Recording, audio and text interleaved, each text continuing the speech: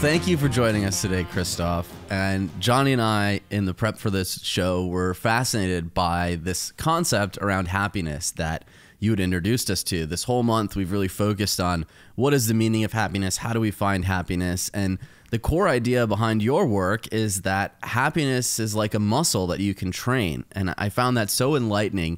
Can you explain that a little bit for us? Absolutely. It's one of the most empowering messages there is, that happiness is not a destiny. It's a muscle that you can train, just like your body.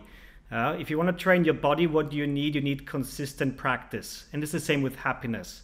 You will not get happier because you had your wedding. You will not get happier when you have an amazing career breakthrough. Happiness requires work. It requires you to exercise. And you can do that. And it's possible for you to train your happiness. About 40% of it is actually down to our habits and down to our mindset. And we can train it effectively, yeah? Now, there's many paths to happiness. The one that we are choosing is called Savoring or Gratitude Journal. And it's actually very simple to get into. It only takes you around 5 minutes a day and answering one question. And that's, what's the best thing that happened to you today? Now, it's super, super simple, but some people struggle to get into this. But what this does to your brain, when you frequently ask yourself that question, that over the days you will notice that your mind starts to focus on the small good things that happen in your life. And that's exactly what is required for you to change your perspective, right? So over time, you will not only notice one good thing happening to you, you'll notice 5 or 10. And that's when you really know, oh my God, this is really working. And as far as studies show that this can actually improve your happiness by up to 25% in just a month. So that's quite really amazing. And we've seen this with our users. It works really, really well. And that's the basis of what we are doing. And we just put a twist on it, which I'm share with you later. That's really remarkable. I think all of us would love to be 25% happier in 30 days or less. Certainly with we understand journaling and we understand appreciation, and it's very hard to take a step back and look at it from an objective opinion. And the more we can do that, certainly the more happier we're going to be. And that takes training. Right. And I think a lot of us don't realize that just because we're feeling unhappy today doesn't necessarily mean that tomorrow has to lead to more unhappiness. If we can train our brain to focus on the right things, like a flashlight, shining it on the bright spots on the day, we start to reorient ourselves and not focus on all those things that may be holding us back. I know a lot of us may feel like the world is ending at times and it's tough to pull yourself through, but a simple practice like that, a habit built around happiness, can really lift your mood. Well, and everything around us is geared to set up the idea that happiness is a destination or a purchase. I mean, it's all around us. It's through advertising. It's the stories that we're told through entertainment. It's everywhere. And then, of course, why Christoph is here, it's in our technology. Now, you say something really interesting in that response, that thinking about weddings, promotions at work, why is it this big misconception that big life events, big moments that we all look forward to don't actually impact our happiness? That's actually quite simple to answer. If we use the muscle analogy, right? If you're going to an event where they do weightlifting and you watch that once, does that gonna make you an athlete and does it train your muscle? No. Right? If you miraculously take that barbell and lift it up, that really heavy one, once, does this train your muscle in the long term? No, it doesn't, right? So these events, these big life events are going to be great for you. Your wedding is going to be fine, your promotion, that's going to be great, but it doesn't change the fact that in order to become happier, to practice happiness, you got to be consistent, right? So it's better to have one small moment a day than having a big moment once a year. And it makes sense when you just use the training metaphor. And something else there is all those things, all those events, they're not the end, they're the beginning, right? So a marriage is a new chapter. It's a new story. Getting the promotion you always wanted is a new chapter in your life. It begins a new story. It's not the end, it's the beginning. Yeah, what I found so fascinating is that when they look at Olympic athletes, They look at the gold medal winner, the silver medal winner, and the bronze medal winner. The bronze is actually the happiest because the bronze can look at the perspective of, hey, I've made it to the podium. The silver is beating himself up because he didn't reach win. gold. And gold is thinking, where do I go from here? The journey's just begun. So we're always forward This is looking. what we see. Absolutely. So right. This is what we see with gold medalists. Many report that feeling of emptiness after they have achieved that goal. Because here comes another truth pill, I would say, that success doesn't make us happier. We know it's the other way around. If you're happy, you're going to be successful. But success does not automatically make you happier. If you chase after promotions for the sake of the promotion, or for the sake of a number increasing on your bank account, or for medals, awards, and these things, they are not going to make you happier, right? That's just not happening. You're going to get there, and then you're going to have the question in your head, and now what, right? We see this, for example, with step counter apps, right? And these are cool because they get people to move around, and then they reach 10,000 steps, and now what? You have a brief moment of satisfaction, and then you want it up to 11,000 steps, 12,000 steps, and something like that. So quantifying things doesn't make us happier. These big life moments and these achievements, they don't. What does make you happier is when you enjoy the process of becoming the best version of yourself. And if this includes a promotion, then amazing. It's the difference between external and internal, right? When we chase that external event to make us happy, we don't actually feel it. We need to focus on the internal. And that's why this app is a great exercise in training our happiness muscle. Now, we have a great listener question. This is our Q&A for the month episode. And Chris sent us an email saying, guys, my girlfriend of 5 years broke up with me, saying that her feelings changed and she wasn't sure about me anymore. I respect her decision and I want her to be happy, but I don't know how to let go and move on. So everyone knows that a breakup is probably a life event that's not going to make you happy. It's going to be something that's fraught with some negative emotions, and obviously pushing through those can be difficult at times. Absolutely. I mean, I can just add here, this is a tough one, Chris. I'm very sorry to hear that, because what we know about breakups and love sickness is that it's really an actual pain. That can be compared to having a toothache. So everyone who is not currently breaking up should probably understand the feeling that someone has who goes through it. It's like having toothache. It's an actual pain, and that hurts. And there's basically very little that we can do, because love in some way is like an addiction in our brain. It forms like that because it involves a lot of neurotransmitters like oxytocin and serotonin and these things, and getting off that, it takes time for the brain to adjust. Now, maybe what helps, and I don't know in his situation, because what I love to hear is that he wants her to be happy. And that's good to hear, because the worst thing you can do is start obsessing about the person and chasing after them and maybe stalk them. Maybe some perspective helps, right? There is this is surprising. We of course there's no indication that romantic relationships are actually making us happier. We know that good romantic relationships do that, but not all romantic relationships are good for us. So it's like basically what Socrates said: marry or don't marry, you will regret it. What I want to say to all those single people out there is that sometimes you think you are kind of like, because you're solo, you haven't figured out life, and you're like on the first step of being a good human, and up here is the last step, that's having a relationship, but you can be in a really shitty relationship. And that's much, much worse than being alone. And if you're happy with yourself, then being alone is okay. Yeah. So that perhaps helps. Other than that, I don't think there's a shortcut to letting go of these feelings. I think they take time. It's usually what people say is, okay, hit the gym. It's definitely time for some self-improvement and find the things that you might not have had the time to do. But still, if it was a long relationship, how many years did you say? Was it like a couple of years? Looks like 5 years. 5 years, yes. 5 years, yeah. This it's going to take some time. Yeah? And that's good. The good thing is, I think with every relationship that we had, if it wasn't a complete disaster, our heart grows. Yeah, it doesn't break, it grows. And I hope this kind of like perspective will help Chris.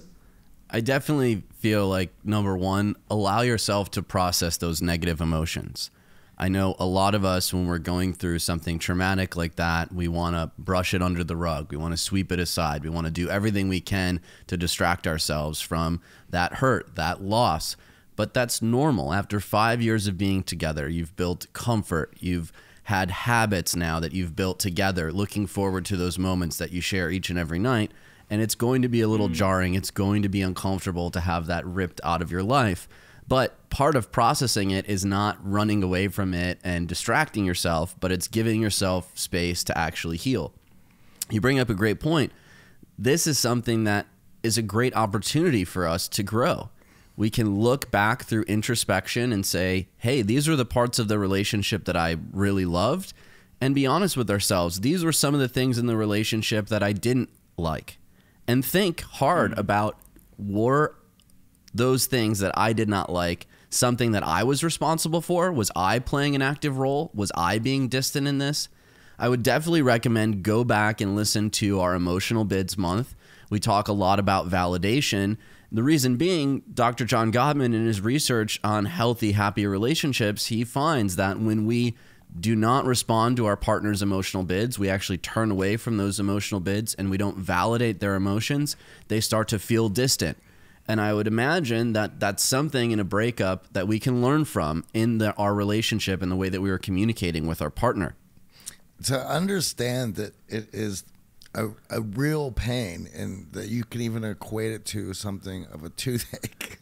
This thought sound like anything that, you know, a lot of people would want to have, right? Yeah. And then on top of that, how easy then does it make it to turn to things that will take that pain away and easily become addicted to the drinking or to the binging and medicating. Right, after anything that. to replace that dopamine and serotonin that we are getting in our relationship. And, you know, as Christoph said, and we always talk, I mean, working out is going to be the best thing that you can do for yourself. And hell, if it's got to be to go into 2-a-days or like whatever it is, and to strengthen yourself that way and come out of that feeling good about yourself, because you are going to go through some turmoil. The other thing I would say is be very careful about just rushing into the next relationship.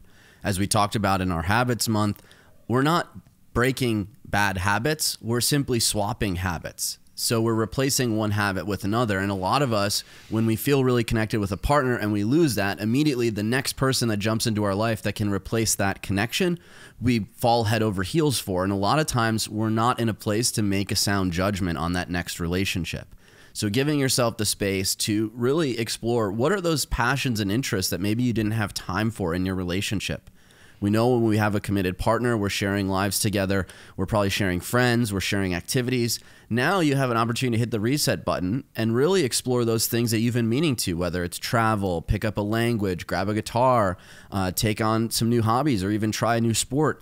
This is a great opportunity where you have more time in your life to explore all those things that you're passionate about. And the best part is those passions will shine through in future interactions and allow the next partner to walk into your life. Now, up next, I think that, or eating chocolate and binge watching Netflix, right? There's a choice. Hey, give yourself some time to do that as well. I honestly feel like the healing process for each of us should not be about beating ourselves down into submission, but we should be allowed to feel some pleasure along the way in our pursuit of happiness. Absolutely, yeah. Now, we know that you love to refer to a very interesting study that was done by Sonia Lubermersky and Carl Tucker about how happy and unhappy people really don't have lives that are so much different. Could you explain the findings of this study to our listeners? Yes, this was really fascinating because our intuition says that there must be a difference between happy and unhappy people in terms of what they experience in their lives. We assume that happy people have a lot of happy things happening to them. They're going to get invited to weddings, they get these promotions, these things, and unhappy people, they're just unlucky. right? You have a lot of, funerals to attend instead of weddings, and a lot of misery happens in your life and bad health. And what that study that you just pointed out, it was a very fascinating finding that there was no difference in the amount of good and bad life events in either of these groups. Happy and unhappy people had the same amount of good and bad things happening to them. The difference was just how these individuals, these two groups, viewed these things, where they put their mind to. So really focusing on good things is kind of like how you can kickstart your own happiness. Some people have that naturally. I certainly didn't a couple of years ago when I started that journey towards happiness. And so I had to learn it. And for all those people who were with me who don't have that inborn quality to look at the good thing, to look at the bright side, that's why we built hiMoment for, right? It's that famous saying, put on those rose-colored glasses, right? Yeah. It's a matter of perception. And you can look at things in a negative light, or you can look at things in a positive light. Even when we're faced with challenges, whether we're happy or unhappy, we know that life has suffering. There's no getting around it. We're on this earth. There's going to be highs. There's going to be lows. And our ability to bounce back from those lows and perceive those lows in something that is a growth opportunity, is a chance for us to reset, is a lesson, all of those things are a lot more beneficial to our mental health and happiness. Well, for myself, I remember getting into self-development, and one of the first things that I learned, I think a lot of people hear it, was that happiness was a choice. And when that hit me, I was like, well, what the hell have I been doing up until this point?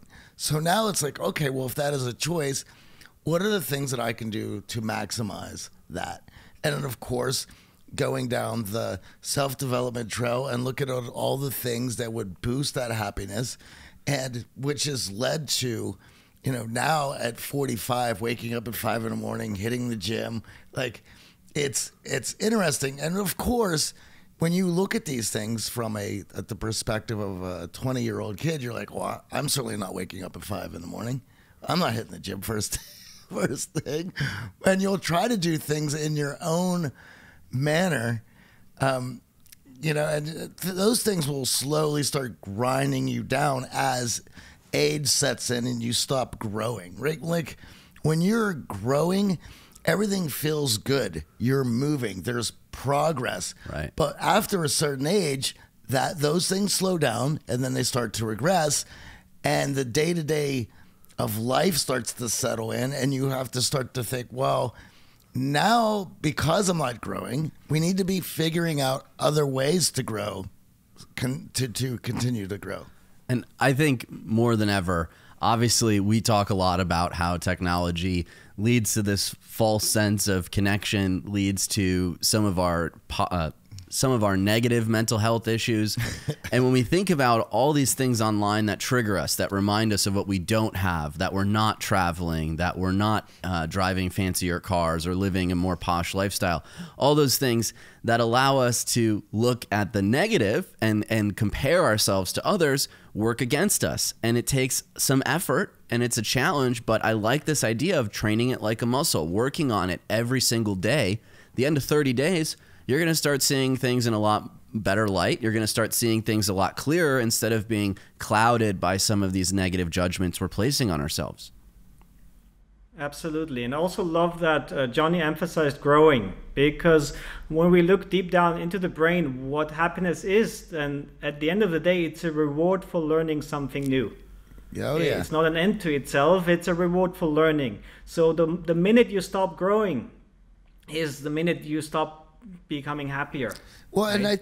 And I think that's why with youth, it's easy to be happy because you're just physically just growing. That is just a part of it, but that's going to stop at some point, and you have to find unique and other ways to continue that growth, or everything starts shutting down. Your happiness starts to get more and more depleted, and you become more and more upset, and you're looking around and you start to see that each day, if you're unable to grow, is only going to continue. It gets bleaker. It gets worse.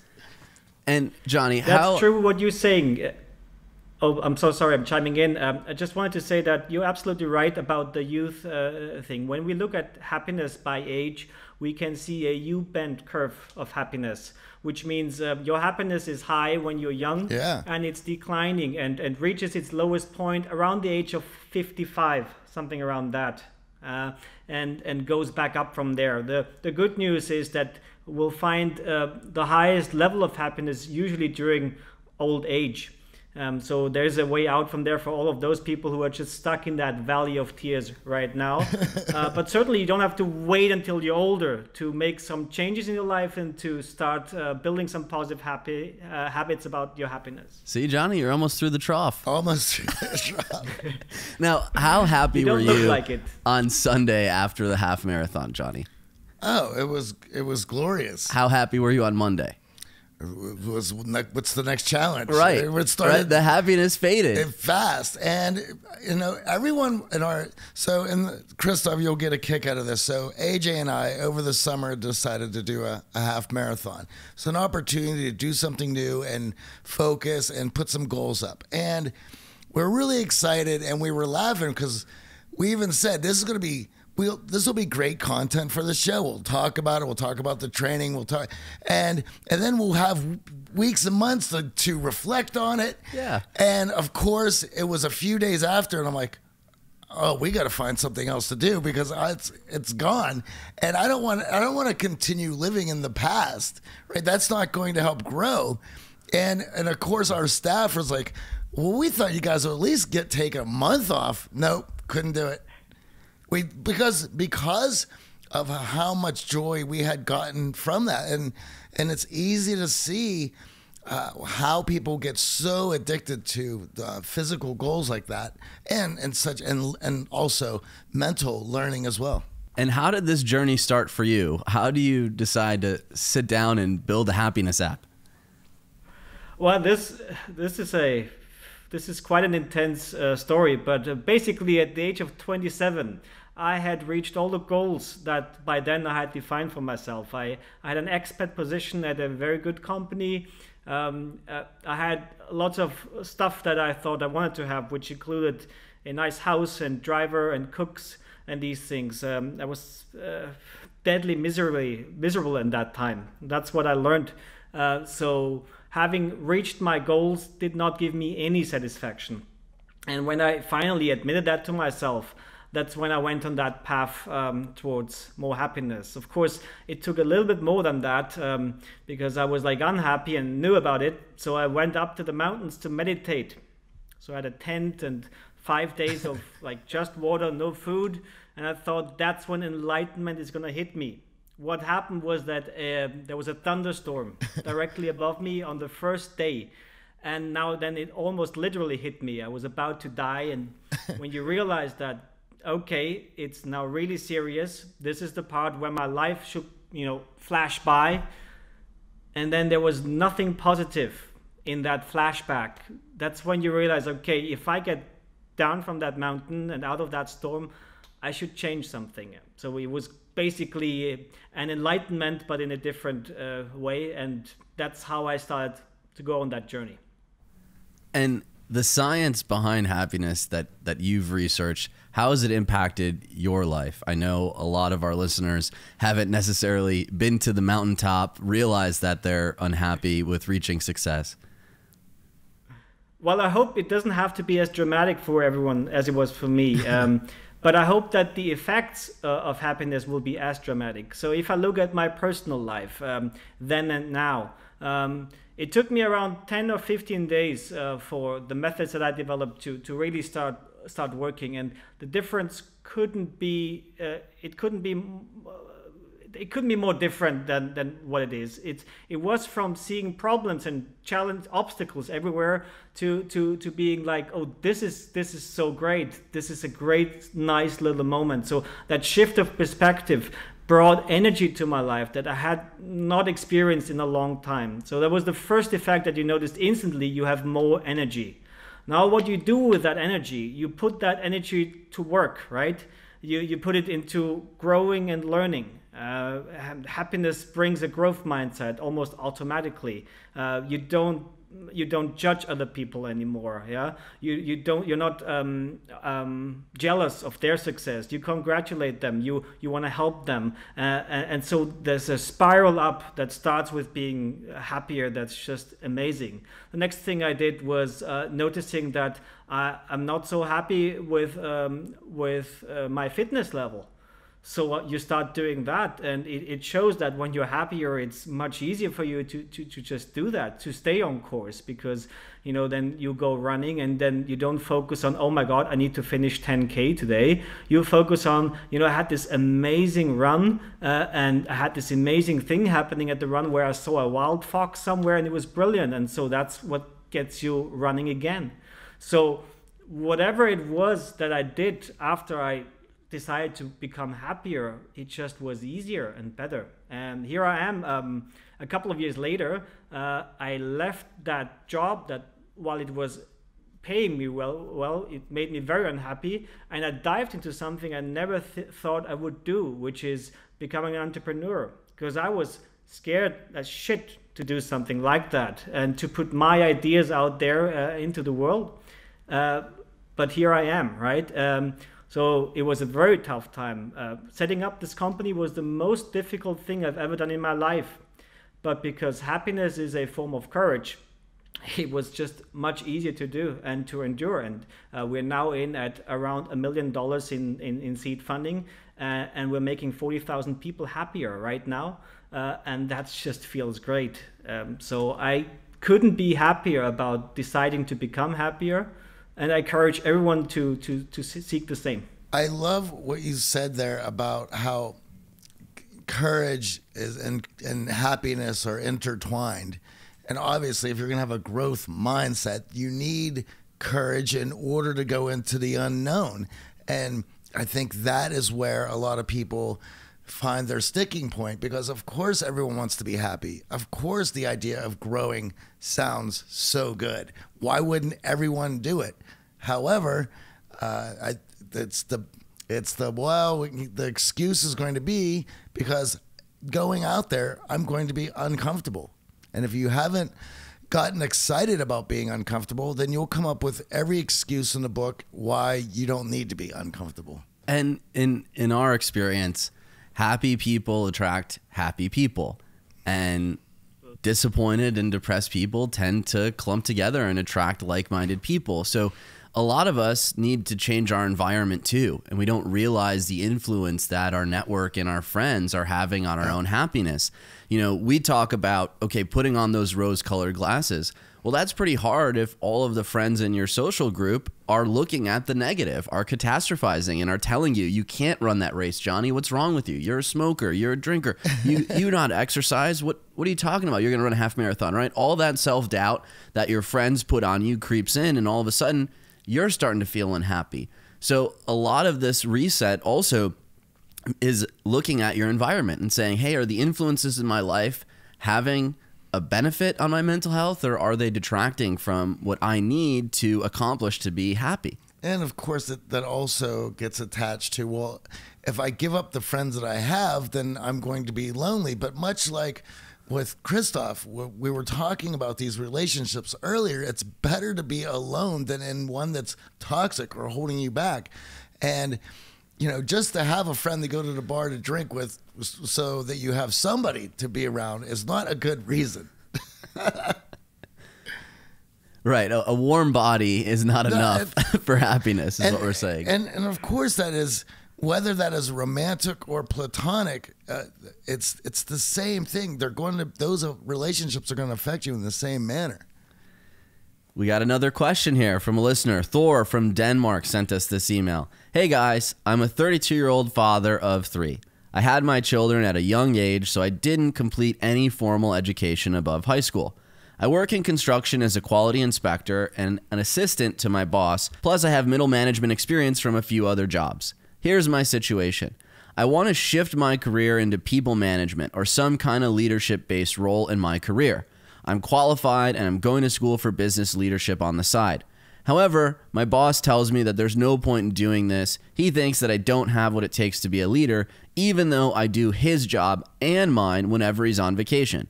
I'm applying for other jobs in management, but the lack of formal education is a big obstacle. Do I try to convince my boss that I'm qualified and that he should give me a chance to lead at this job, or should I start from scratch at another company? Wow, there's a lot going on. Wow. There's a ton. Wait, so Thor's boss, by the way, that's a great name. Thor's boss says that he doesn't have what it takes to become a leader. That is exactly correct. Because for me, that's a very good sign that Thor's boss doesn't have what it takes to be a leader. Really, really shows that he doesn't. Because, I mean, leadership is, I don't think it's such an art that, you know, only a selected few can really do and us mere mortals can't do. I think that's what people say who are leaders and want to be unique about that. It's definitely something that we can learn and get better at, and not everyone is going to become the greatest leader of all time, but there's certainly room for there. The first thing I would ask Thor is why does he wanna be a leader? Why does he wanna move up in management? Because I think it's very important. We talked about this before. Like, what are the reasons for it? Is the reason that he wants to make more money? In this case, I would say that's the wrong reason to go into it. We talked about this before, right? Just having success for the sake of success is not going to make you happier. And the same is true for money. We learned that the point where more money doesn't make you happier starts a lot earlier than we think, right? It's at around $60,000 US annual salary. Any additional money doesn't make you happier. So earning 60K or 600K doesn't make a difference. So if becoming a manager means more responsibility that you don't like, more tasks that you don't like, and seeing less of your family, then I wouldn't do it, not for the money at least. And my personal experience with having been in that situation at 27, a managerial position that I didn't like, proves exactly that, right? It didn't make me happier. Does he want to do it for status? Does he want to do it for success? We learned that winning a gold medal, the highest level of success in sports, doesn't make you happier, it leaves you empty. Also a bad reason to want to become a leader. If you want to become a leader, it's for one reason, it's because you want to help other people. I think that leadership, the task of a leader is to help other people succeed, right? You don't have to do it yourself. You have to create an environment so that other people can succeed. And if you don't like doing that, and if you don't have the skills to do that, then it's not for you, right? And certainly Thor's boss doesn't sound like a person who wants Thor to develop, right? So I would be concerned. Absolutely. I agree with everything you said. I want to add a few things based on his situation. Number one, there are a lot of ways to practice and work on your leadership skills that do not involve going to school and do not involve formal training. You could be a leader in your church community. You could be a leader in your run group. You could be a leader in your public speaking meetup. Whatever the case may be in your personal life, what excites you, what invigorates you, step into a leadership role, organize, bring people together, help them reach their success in whatever that endeavor is. If it's teaching a cooking class, when you start to build your leadership skills in your personal life, you can bring those into any job interview and you can talk about them just as well as you could talk about getting that advanced degree. A lot of us get caught up in our own way and think, well, there's only one path to success and I have to stick to this path, and oh, there's a roadblock, so now I'm stuck. Really successful people will find other paths to get through that roadblock. And if school is not for you, then there are other ways to demonstrate in a job interview setting that you have the leadership ability. And I would also say you could definitely lean heavily on your experience of being able to not only handle your role, but be the person that your boss asks to take over when he's on vacation. I know if I was interviewing you for a position at the Art of Charm and you brought up that to me, and without having to say anything about your boss, that to me would demonstrate that this guy is a leader. He steps into a role that is outside of the scope of his work, is outside of what he was asked to do originally. So I think you unfortunately have a boss who's forcing some negative mindsets and views on you, who's obviously detracting from your happiness. And I do think a change in that work environment would be beneficial to you in the long term. In the short term, I think you can build up these leadership skills in the ways that I'd outlined outside of work, involving some of your personal habits and hobbies and interests, and take into account the fact that when we're bringing people together, when we're elevating people, like Christoph said, that's when we're being a leader. And unfortunately, your boss is not being a great leader right now. He's not being a great influence on you. Yeah, there's not much to add to that except, you know, the only thing that I'm kind of curious about is, did his boss flat out and say that, or does Thor feel that way that his boss would say that because he hasn't stepped up to it? Or, and so there was another thought that I had here is perhaps he can, to show his boss, ask his boss to give him some small projects that he can do, and to show that he's ready for this role. Well, I think the other thing is, you know, based on what he's saying with his boss taking this negative view, is, you know, not to go around your boss's back, but look to the rest of the team and find ways that you can support them that are outside of the scope of the work that you're already doing. I know even in the Art of Charm environment, we have a lot of team members who are in their own foxhole. They're working on their own projects, but they have skill sets and things to bring to the table that maybe are not being utilized in that current role.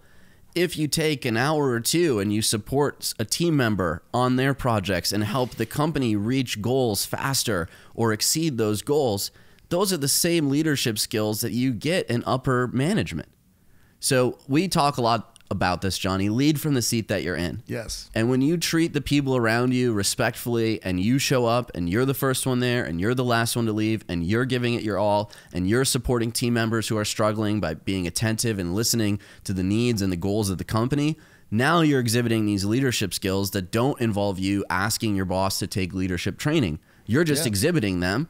And if your boss can't see it at that point, then a change in that career, a change in where you work would be beneficial. And to also go with what Christoph was saying, you know, let's just say that Thor's reasoning to get this job was because of money. And I was laughing because Christoph mentions whether you're making 60 grand or 600 grand, you know, it's your happiness is still the same. And I'm sure there's a lot of people listening going, yeah, right. You know, and because that's an easy thing to not be able to see, right? And why would Thor want to be making this raise, this money? Oh, you know, I think a lot of people say, well, I want to travel because I like to learn about new cultures. You can do that in any city. You can do that anywhere. And so, you know, to experience different things, to experience different cultures, you know, here in Los Angeles, which one do you want? And let's just say that even if you lived out in the suburbs, there's a place near you where you're going to be able to experience those things. And of course, maybe not in the depths of living or spending time in Spain, but you can find that culture and you can find that experience pretty easily. I'd agree to that. I really, it's the small things, right? It doesn't involve big travels to somewhere. You really can find it in your own city. And if you spend some time being like a tourist in your own city, you're approaching it with new eyes, and you see new things, and you see small things that you haven't seen. And that's basically the magic around it, right? I wanted to add something, which is, well, let's say Thor's boss really is this arrogant person who doesn't want Thor to grow. Then there's still a way to get him on board, which is to appeal to his own arrogance.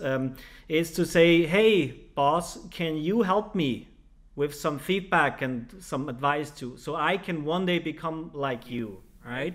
And as soon as, this is a trick of the mind, as soon as we ask someone for their help, and we acknowledge, oh, you're so great, the person will change their opinion about you. Because, you know, if I tell you that you are great, then of course I must be great too, because it takes a genius to recognize a genius, right? So what happens then, and I've used this before, is I wouldn't care so much about the feedback of the boss if it was not good feedback, but the boss will do everything, or he or she can, to promote Thor yeah, to help him out and even spread the word in the company and say, you know, this is kind of like my student and I'm very proud of him. So by just giving him that throne that he or she desires, that might be a trick to get it done. I love that. Elevating him to a mentorship role changes that dynamic from being someone who maybe is cutting you down or judging you very harshly to now who someone sees you wanting to become them. It changes the frame entirely. Now, Christoph, we're on the tail end here of our happiness month. And what's really struck both Johnny and I, and I'm sure our audience, is just all the misconceptions we have around happiness and just how divorced from reality it is. What in your mind is contributing to all of this disinformation around, or all of this misinformation around happiness? I think Johnny mentioned it before. It's basically the way our entertainment and our news kind of like work, always pointing out these big things that are happening and that are supposed to make you happier. It's also a very material idea of happiness that we're promoting with it. And I think that's one thing. I mean, we never learn how to be happier. That's another problem. There are abundance of factors, and I'm afraid that it's not going to get better. In fact, if we look at the numbers, we are in a serious crisis of happiness these days. We are seeing an unprecedented rise in mental health problems. And it's basically a result of where we put our attention to, especially the minds of young people. Yeah? So when we look at the influence of especially social media is having on people, then we see that it's really devastating. In Europe, for example, we see an increase in psychiatric diagnosis of teenagers of 400% within 5 years. Right, 400%. Just imagine that, and we can point that really to that time when the age limit of certain social media apps was lifted from, I think it had to be, and when kids actually got cell phones and had permanent access to social media. Yeah, I just saw Jonathan Haidt had been mentioning that in the research that he did for his book, The Coddling Mind. And yeah, it all corresponds with those dates, those times. And the minute you start to realize that, or at least you can see it, I know, and I even, it's funny, even this morning before coming here, I was on social media and I got mad, and I had already, Facebook and Facebook Messenger has already been taken off my phone. That has been done. Don't tell Zuckerberg. He's not happy to hear that. That it's been done for over a month now, and that has allowed me to be a lot more happy and not have these fits of rage. But now, and today, I realized that Twitter's got to go too. That thing is out of here. That's the next one. That's getting deleted probably the minute I'm finished up with this interview. And that's going to leave Instagram, and that's hanging on by a thread as it is as well. And it's awful, but you know, it's really, I don't know when we're going to get to a point of, and you even mentioned we're in crisis mode. When will the schools, when will we stop trying to dig ourselves out of this with more technology and then get back to those things that do allow us to focus on our happiness? Well, I don't think we're learning the tools to deal with this epidemic of social media. And we call it an epidemic because it really is forcing comparisons on us. And I would love to hear your thoughts on this, Christoph. How do we combat the comparisons that are endless at this point? I mean, I can now compare myself to someone living in South Africa, in Australia, who just got done surfing and it's summer, and I'm sitting here in rainy LA. How do you deal with this endless amount of comparison that's just zipping around the internet?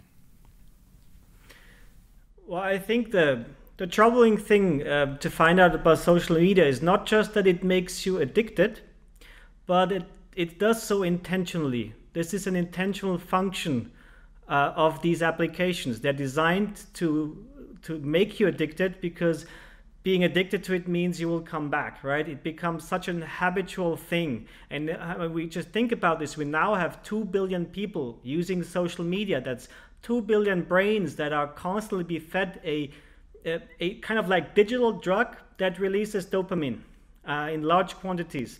And that's a huge difference.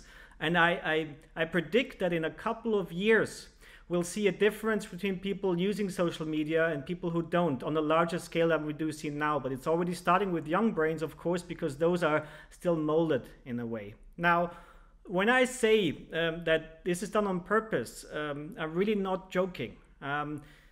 One of the co-founders, one of the early co-founders of Facebook admitted that they found some sort of psychological weakness in people and used that for their end. We have that on paper. That's Sean Parker saying that. So he's very, very much not happy about having started this thing. Of course, it made him rich, but it's problematic. Now, how does this happen? Why does it happen? You already mentioned the keyword. It's comparison. We are all worried about our privacy on Facebook. I think we should be much more worried about that comparison and how it's being utilized. So if you say have 365 friends on Facebook, that means that every day you have your life compared to the life of 365 people. That's exactly 365 days versus your day. It's basically comparing your day with 1 year worth of moments of other people's lives. So if you, you just get that metaphor in. You're comparing yourself to 1 year of someone else's life. And of course, if you have 1 year, the span of 1 year, there's always something. There's a wedding, there's a holiday, there's a promotion, there's a birth of a baby, depends on how old you are, but there's always something good happening within 1 year. And what was your highlight today? Maybe you had an avocado toast or something like that, right? Now I'm here, and what we are doing is say it's super important to that we share stuff with ourselves, because that avocado toast, as insignificant as it was, focusing on that feeling of that positivity, that's actually very good for you. While feeling kind of like something where you have this giant 1 year of worth of life experience, that's never going to work. What we're doing in order to get all these this attention, these likes that are actually fueling our addiction so much is we're making our lives better than it actually is. And I don't know anyone who hasn't confessed to me that, you know what, sometimes I'm actually not feeling that great, but I'm still smiling all the pictures and saying, oh my God, my life is so great. It's kind of like what's expected, and it's made by design. So that also means when you cheat the system, it makes everyone else feel even more miserable, because again, if you're not even honest to the people around you, then they will feel even more insignificant. Two things. I think most people who live in Los Angeles, I think their happiness depends on the quality of the avocado that day. That is very important here, as well as how many likes that avocado toast photo gets. Exactly. But the other thing, something interesting that you mentioned, and I've been thinking about this as well, and you mentioned that we're in the future, you see it, that we're going to be in a point where there's going to be the people who are on social media and the people who aren't. And I've been curious if that rift was going to happen. You're saying that you see it happening. I don't know if enough people can put it down to get away with it. But if they do, much like anything else, it's not only are they going to put it down, they want nothing to do with those who will be. I think it is happening. You think it's happening? We've seen it in our boot camp participants. I mean, even our free Facebook challenge group. Yeah. We've found that people will sign up for the challenge. They want the emails delivered, but they don't actually want to hop on Facebook and be a part of the group. Yeah. Which, 4 years ago when we started the challenge, we never heard that. Yeah, true. But we've had the feedback of, why does it have to be delivered through Facebook? Why do I have to go onto Facebook to get this information? We could be at the beginning throes of that, huh? And, I think Johnny, you actually sent me this article. There was an influencer recently who came out and admitted that she's basically starving herself on drugs and tapas, miserable on the inside, but every single photo she's posting is smiling in a tropical destination. And it's very easy for us to not understand the algorithm that's running behind this, right? The only photos that are getting liked are the ones of her in beautiful places. They're not the ones of her looking sick after skipping a meal or the crappy tapas that she choked down because she had to eat something. They're only the photos of beautiful destinations, beautiful people, etc. So everything in our feed that's being elevated is not the story of our friend getting food poisoning. It's not the story of someone having something miserable happen to them. It's the story of their highlights, their best moments. You know, it's kind of funny because when you think about the news that we had all grown up on before all this, like the regular Channel 6, it's the news and it's just death, destruction, miserable. And then we get social media. It's like, here's all my happy stuff. It's like one or the other. There's nothing. So if you're in the middle, you're like, well, I have a normal day. How do you even work yourself to see that for what it is? And the other thing is you're unable to make a decision unless you bring it to a conscious level. So by just passively consuming stuff, you're being influenced in so many directions that you are unaware of. So of course you're going to be conflicted, feeling lost, upset, and feeling inadequate. I think one of the most interesting things about that I can still add is 2017, for the first time, saw an evaluation of how online dating is influencing our happiness. Specifically, it was the app that's very popular called Tinder. And for me, this is really a nightmare because the algorithm that they use to show you matches on Tinder, they got those from one-armed bandits. So the same thing that hooks you on gambling is the thing that hooks you on that. And people who use Tinder frequently are way more conscious about their body, show higher levels of anxiety, of stress and depression than people who don't use it. And again, that's not an accident. That's on purpose. Because what this app is doing beautifully is the same thing that one-armed bandit is doing. You get in there, and the first thing that you get to see is beautiful people. That's the prize. That's like the cash prize that you have on the one-armed bandits, right? So of course you're like, I want this, right? And you get a kick out of it every single time you say, yes, I want to meet that person. For anyone that doesn't know what a one-armed bandit is, it's the slot machine in the casino. Oh, the slot machine. Sorry, yeah, that's how we call it. Yeah, so it's a good name for it. Right? Yeah, it is. Because steals your money. Yeah, that's how we call it. I'm so sorry, I didn't. So anyway, here's the fascinating thing.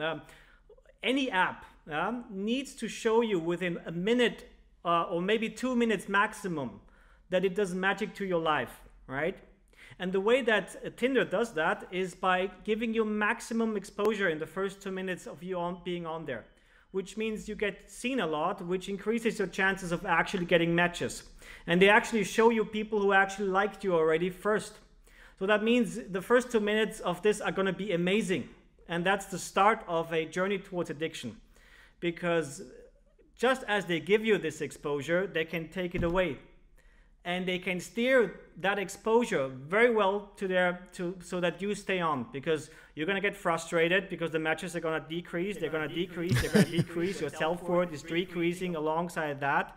But just before you're about to say, no more money in the slot machine, no more swipes, you get another match. And they figured this out brilliantly. And I have to say, as a data scientist, I respect them for that. But as a happiness scientist, I have to say that's very problematic, right? Well, you just convinced me that's the next app going off my phone. I was going to say, Johnny, you've been on there longer than 2 minutes, so how are you feeling? A little check-in. Although I think some of our listeners might be excited. They might be swiping to get a match, Johnny. Yeah, there you go. I would just suggest you can use it if you want, but don't take it seriously and don't think that this app helps you to validate yourself. Here's another insight from the usage of it. On Tinder, the top 20% of women are chased, the top 20% of men are chased by the top 80% of the women. So there's a couple of men who get a lot of attention, and the rest, the 80% of the men on the lower level, they are fighting over the 20% of the lower tier on the profile scale for the female part. So it means that automatically what happens is a couple of people, very few, get a lot of attention, but most of them don't see anything. And then you take your self-worth and put it into the hands of this app. It's the worst thing that can happen. If you think this is a nice, fun game and you can chat with people, meet someone, that's great. But just don't put your self-worth into it. It's to get upset over Tinder or Bumble or any of these apps. It's going to be brutal if you take it seriously. And the other thing, I mean, how when you look at it, I mean, how serious can you take something that is only on surface level of hot or not? It's just like good picture, no, not a good picture, and you can't to take something serious like that. However, all the social media is so surface value. Well, the most popular photo on Instagram is an egg. We are taking this stuff way too seriously. Oh, yeah, eggs are getting more likes than the Jenners. I think we should delete Instagram as well, Johnny. That's the next one off your phone. It's going. We got one last listener question. I really think that your chances of finding a date are way better when you're happier than using Tinder. I can really say that. There's another study showing that happy people are more attractive. So rather than trying to find a date, try to become the person that other people want to date. And yep, I think you have an app that we should download to help our happiness. Yes. Yeah, for sure. You can use that. I'd be happy to have you on there. By the way, happiness is free. You don't have to pay to get happier, and that's something that we take very seriously. Now, what we do also do is we can use the same method that we're using for happiness also for other things in your life. Basically, we can help you build other mindset like confidence, boost your relationships, romantic or platonic, work on your self-love or on your fitness and these things. And for that, we charge a small monthly fee. But if you just want to work on your happiness, which is the basis for all of the other things, you can do that for free. That's fantastic. One last listener question here. This is actually a revisiting of December's theme, habit building. Josie from Salt Lake sent us this question. Hey, AJ and Johnny, I have a question about habit building and an overzealous temperament. When I set out to build new habits, I tend to set too many goals at once. I know I do this because I'm all about self-improvement and being my best self, but I feel like I'm also sabotaging my success when I try too many habits at the same time. Do you have any tips to help rein in my enthusiasm and pick just one habit to focus on? Well, I think the biggest thing that we talked about last month is the power of chaining habits together. Mm-hmm. Habits can be linked, and all we need to do is figure out that initial cue. So let's say you have a big, lofty goal of completing a half marathon, right? In that goal, we know we're going to have to run 13.1 miles, but most of us can't get off the couch and just dart out the door at 13.1 miles. So how would we small chunk it to become that person who could run 13.1 miles? Well, we got to get our first mile in. Then we got to get our second mile in. What we're doing is we're setting ourselves up for success incrementally. Well, I know that I'm not going to get my running in the evening. Work beats me down. Work is stressful, so it's hard for me to then put on my running shoes and get excited to go running, and I've never been a runner. So I know that I need to get up early in order for me to even get my running shoes on. So when I start looking at habit formation, I'm looking at what's that first domino that will get me out the door. And what's the one before that? It's the routine that you put together to make sure you get to bed so you can get up early in the morning. Right. So the habit that I would actually start with is turning off my devices in the evening. The cue that I know doesn't lead to restful sleep. If I'm staring at my phone, if I'm swiping Instagram, I'm going to end up staying up a couple extra hours, which means I'm going to be dragging ass in the morning. It's going to be very hard. Like Johnny, I'm going to need 3-4 cups of coffee, and even then I'm probably not going to get my running shoes on.